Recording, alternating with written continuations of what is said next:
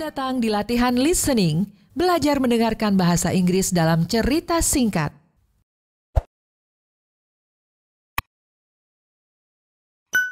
The Grand Canyon. The Grand Canyon is one of the most spectacular sights in nature. It is found in one section of the valley of the Colorado River. The river begins its course high in the Rocky Mountains of the state of Colorado.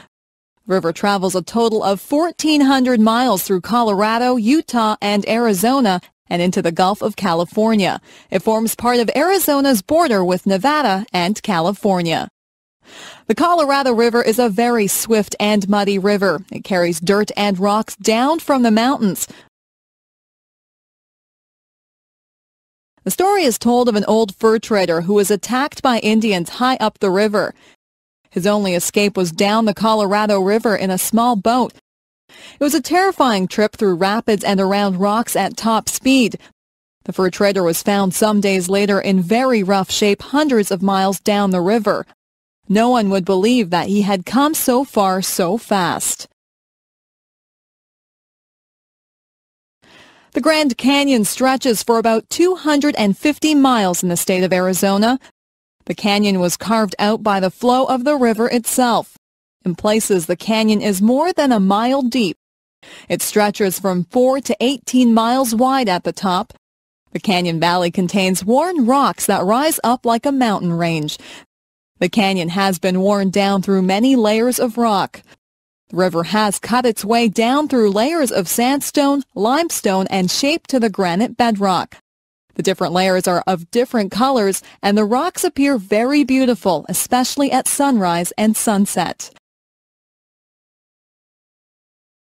Because the canyon is so deep, the climate changes as you go down into the valley. At the top, the climate is typical of a mountain area with evergreen trees. Next, you have typical forest trees. Third, there are plants like cacti that grow in warm deserts. Finally, there are subtropical plants at the valley bottom. Tourists can ride down the narrow trails to the bottom of the valley on mules.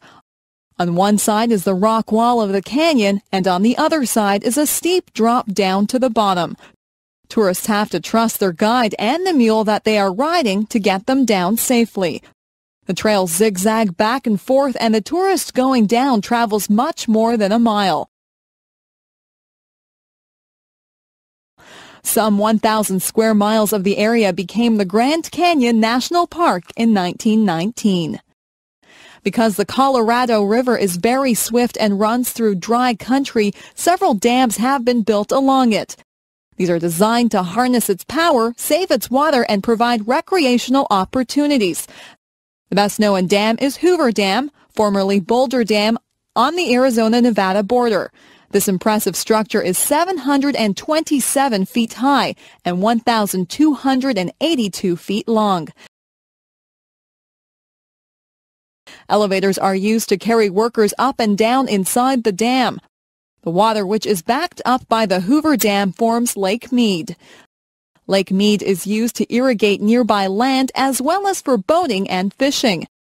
The dam itself is a major source of electric power for this section of the country. Visitors to the Grand Canyon are often filled with awe by the size and beauty of the canyon. People seem very small in comparison to the immense cliffs, valleys, and the mighty river.